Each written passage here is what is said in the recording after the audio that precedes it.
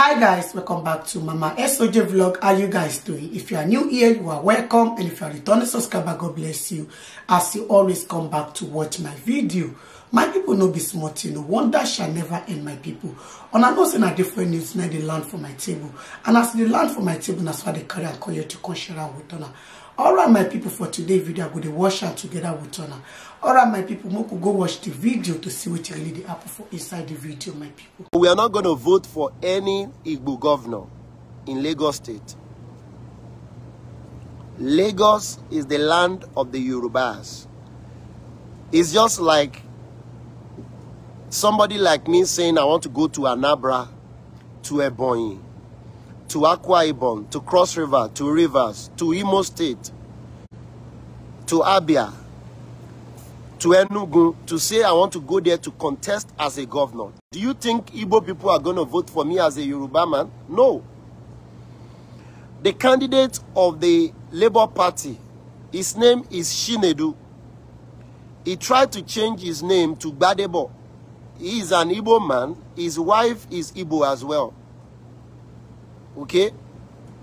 So, we're not going to go to details of him, of that guy now. We're not going to go to his details. But we're talking about Lagos does not belong to Benin people.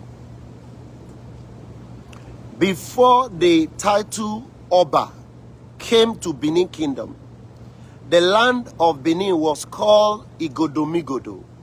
Okay? And the first traditional ruler in the kingdom of Igodomigodo, which is they called Ibini, means Ile Ibinu. Okay? Ile Ibinu. That's the reason why they call it Ibini, Ile Ibinu. The land of the angry people. People were angry. Why? Because there was no law and order at the time when the last Ogiso in the land of Benin in those days. The traditional rulers, they were called Ogisos. Okay? The first Ogiso of the Edo Kingdom, the land of Igodomigodo, was called Ogiso Igodo. And that is the reason why he called his people Igodomigodo people. And he called his land the land of Igodomigodo.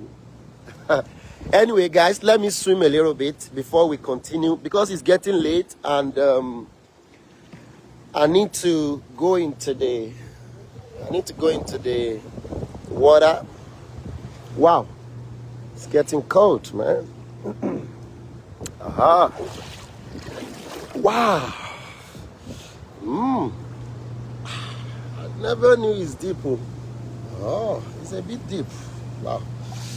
Anyway, so guys, just like because it's a bit dark here, so I wanted to swim, but I'm not sure if I'm gonna really swim. Let me speak to you a little bit before all right. So let's talk about history. I don't know where you're watching from, but I want you to share this. Please share this video with all the Benin people that are shouting on social media. Let us explain to them, because they don't understand history. Okay? Now, don't blame the Benin people. The reason why the Benin people are shouting that they own Lagos was because the people of Lagos, they are worried people. Okay? The problem we get for Nigeria, we don't love one another. Exactly. Can you imagine, even right now, we the Yorubas, we voted massively for Peter Obi, not because Peter Obi is an Igbo man. We voted for Peter Obi. You know why? Why Yoruba people voted for Peter Obi? I was not there to vote anyway. If I was there, probably I would have voted for him. And the reason being is Asiwaju Ahmed Tinubu abandoned our people during the EndSARS. When the This Hausa Fulani, when they started killing people, Ashwaju did not do much. That does not mean that Ashwaju is not strategic. Okay? And that does not mean that he cannot lead the country, Nigeria. People were looking for change, and they were thinking maybe Obi will bring that change because the APC government, they were causing problems for the people. But now we realize that the Igbo people, many of them are not good. They are acting fake. And that is the reason why we will not vote for any Igbo man as governor of Lagos State, because we are not stupid. If you check my page, you will see somebody called herself Nkechi of Lagos. In a tweet on Twitter, she said, Igbo people own Lagos. Is that not madness? Is that not weary? Dear? Because I personally will not go to Anambra to say I own Anambra. No Yoruba man will go to Onitsha to say they are the owner of Onitsha.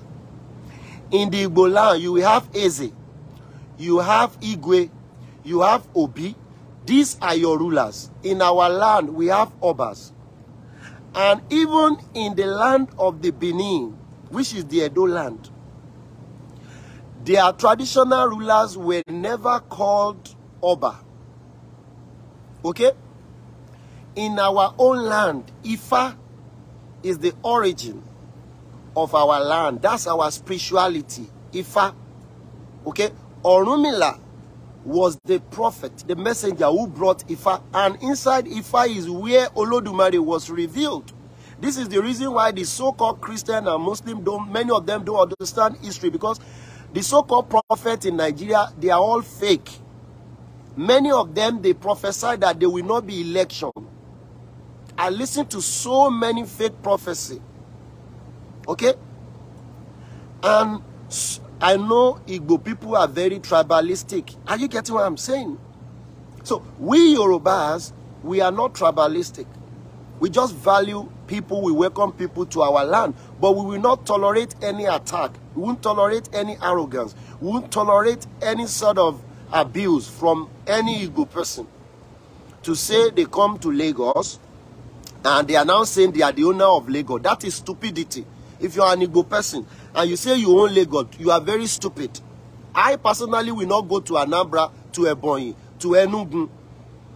Many Igbo people come to Lagos, okay? You are allowed to even run as chairman. You are allowed to run as councillor. How many Yoruba people can go to Anambra to go and run as councillor? How many Yoruba people can go to Enugu, excuse me, go to Ebonyi, go to Rivers? Not even Rivers are still the people that are mixed Igbo anyway and cross river. Can I go to Imo and say I want to go and run for governor? So, we Yorubas, we are very welcoming. We are not traitors. We don't betray people. In fact, to say the fact, I don't want to go back to history. During the time of Awolowo, the Igbo people, they betray us because Awolowo called Azikwe and said, let us come together and do this government because the British, they are supporting the Hausa Fulani. Azikwe preferred the Hausa over the Yorubas. How many times have you seen Yoruba and Igbo people coming together to say they want to go and do election? Okay? So if Obi came out with humility. But the characteristics that Obi is displaying now is becoming arrogant. Are you getting what I'm saying? People love Obi. But if Obi is not careful, he's going to lose everything. Okay? So what I'm saying in essence is that we need to calm down. We need to really, really calm down. Obi did not even win my state. I'm from Ekiti State. Obi did not win Ekiti State. Well, Obi can never win Ekiti State. Let me tell you. The governor of Ekiti State came from my hometown. He called Gosi Warm Spring, where you have the warm and the cold spring. Are you listening to me? His name is Oyebanji. Abiodun Oyebanji is our uncle. He belongs to the APC. The people of Ekiti, they love him. They like him. Why? Because he is paying their salary and he's doing well for the people of Ekiti. Let's forget about political parties now. We know that APC, they are not doing well in the national level. But in Ekiti State, our own son from Ikogosi is doing well in Ekiti State. That's the reason why the people of Ekiti voted for him. Obi can never win Ekiti State. Obi can never win Ondo State. Obi can never win Osun. Obi can never win Ogun. Obi cannot win Oyo. And the reason why Obi won in Lagos was because the young people in Lagos, especially people like Fars, Macaroni, these are Yoruba people, Yoruba young people. And so many other people that encourage other Yoruba young people, because Lagos is the land where you have the most young people in this country, where people want to hustle. You have different nationalities, different tribes in Lagos. You have Igbo, Hausa, Fulani, Ibira, Ibiobio, Delta, Edo. Everybody is living in Lagos.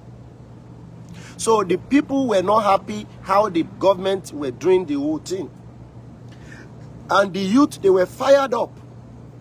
And that's the reason why the leader of Afenifere, our uncle,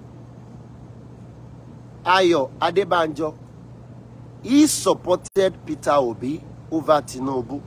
For you people that talk to Yoruba anyhow, please use your brain before you talk to any Yoruba anyhow.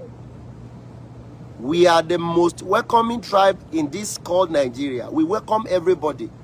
But at the end of the day, people will come back and start calling us different names. It is so sad that some people don't use their brain. I said I want to vote for Obi, not because Obi is better than my Yoruba brother. But I see Tinubu that, oh, maybe this man because of his health issue, not because of age.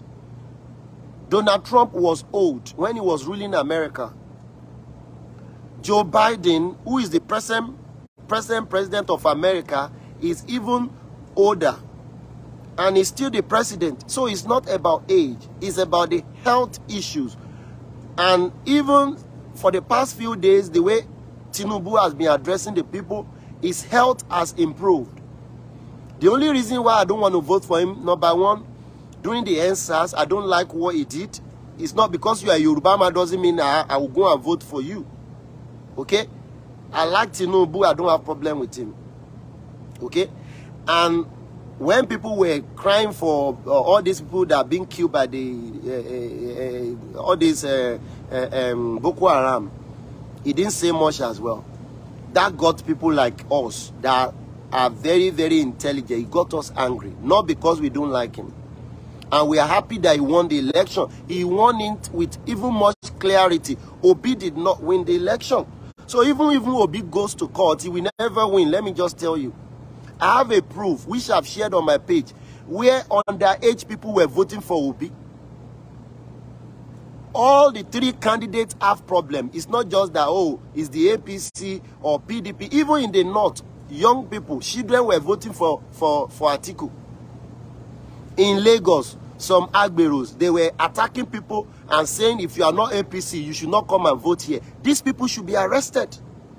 So many people are destroying the banks. Look at all these people that are destroying infrastructure. Do you think bank is the problem of Nigeria? Bank is not the problem of Nigeria. The governor of the central bank and Buhari and all these people that refuse to release money to the bank. Now you go to bond bank too. You are destroying the infrastructures. Who is going to build them? These are people that own businesses. Why don't you go and talk to the governor of the central bank? Because the fault does not come from the bank. The fault came from the top. Do you get what I mean? So, if Obi is going to win, he has to change his tactics. Obi is not known in my state. If Obi is going to win, you have to come to my state. You have to go to Ondo. You have to go to Osun. You have to talk to the people. You have to earn their trust.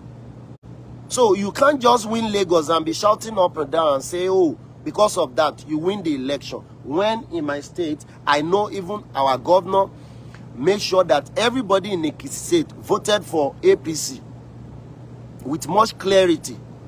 In Ondo State, do you think a Yoruba person will win the election in Igbo land?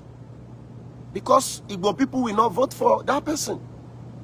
So the reason why the Lagosian vote for Obi was because they wanted change. And I believe Obi is a good man. Obi is humble. Until now that I'm seeing that he's talking that, oh, he won the election. How can you say you win the election without proof? In all the states, 36 states of Nigeria, how many states can you win? You did not win all the north. You did not win all the south. You did not win all the west. You win mostly the east. Then you win Lagos, you win Abuja. Do you think other candidates are sleeping as well? Obi has not done enough. And I want to encourage you people, if you want change in Nigeria, you need to go and work hard. Do you know how long Tinubu has been working? I'm not saying Tinubu is the best candidate, but he has worked when it comes to the game of politics. Politics is not something you just achieve in a day. Are you getting what I'm saying? So it's not something you achieve in a day. Let's put politics aside. We are talking about Lagos now. So as I was saying, the history is very straightforward. Oromiyan was the one who came to Benin Kingdom. Okay? So, like I said, the first Ogiso, the traditional rulers in Benin Kingdom, they were called Ogisos. They were never called Oba. Oba is not a title of Benin. It's a title of we Yorubas. So when Benin people are shouting up and down on social media, you need to come here and hear the history. Okay? Come here and hear the history. Oba is not a title of Benin Kingdom. Oba is not a title of Edo Kingdom. Okay? Oba is a title from Yoruba land. Oba eniti afije Oba balori ongbogbo. Ogiso, go and check it from record. Even go to your Google now. If you want to prove me wrong, go and check from Google. Just type, who are the Ogisos? He will tell you the first Ogiso was called Ogiso Igodo. And Igodo was the one who asked his people to be called the people of Igodomigodo, because the land was called Igodo. My Igodo means my abode. The land of Igodo. So we have so many Igodos until the time of the last Igodo called the Ogiso. We have so many Ogisos, I mean, until the last Ogiso, who was called Ogiso Owodo. Ogiso Owodo was a very weak Ogiso. He had so many wives, but in those days, the Queen Mother always ruled with the Ogiso. So that's the reason why the Queen Mother and the Oba, sometimes they have problem in Benin land in those days. Before now, the Queen Mother, they are powerless now. The law was changed, but I'm not going to go there today. Okay? So, Ogiso Owodo inherited the wives of his father. And one of them was an old woman who was seen as a queen mother, or one of the queens in the palace. She was barren. And during this time, Ogiso Owodo was looking for a male child who is going to succeed him. But fortunately for him, he had a son called Ekaladeon. Ekaladeon, called Izodua, is not Odudua of our land. I want you to take that correction today. Ekaladeon was not Odudua. Okay? So, when why did Ekaladeon disappear? It was because they were supposed to sacrifice Ekaladeon to the gods. He was going to be killed. Why? Because the Queen Mother lied against Ekaladeon. That Ekaladeon was the reason why the king was unable to have male children. Because Ekaladion was hidden before he was known. Now, Ekaladion was banished from Benin land, Benin kingdom. And that was the reason why Ekaladion went to a town we call Ikere Ekiti today. He was a hunter. Okay? He was a hunter, and somebody was cultivating in the forest. He traveled from Benin kingdom into the forest so that he will not be killed. Ekaladion did not come to Ile-Ife.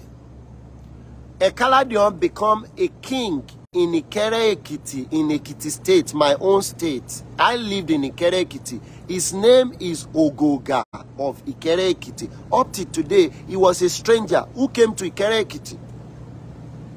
In Ikere Ekiti, we have two traditional rulers, Ogoga of Ikere and Olukere. Olukere was already a traditional ruler in Ikere Ekiti before Ekaladion got there. And Ekaladion killed an elephant, and the elephant, he shot the elephant, and the elephant was going. He was following the blood until when he get to a place where he saw people, and they followed him until they found that he killed the elephant. They were scared of him, and they saw him as a powerful man.